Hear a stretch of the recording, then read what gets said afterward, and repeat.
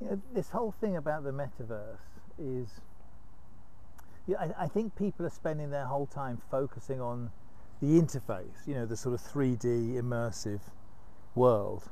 It's the interface. But in many ways that's not the interesting part. The interesting part is, how will you actually interact? How do you do transactions in the metaverse?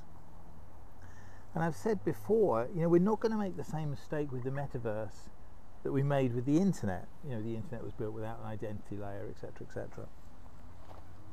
The metaverse is going to be built with an identity layer, and that will make it a very different place to interact, a much safer place, I might add, and therefore a much cheaper place to transact, and that's what I'm focused on.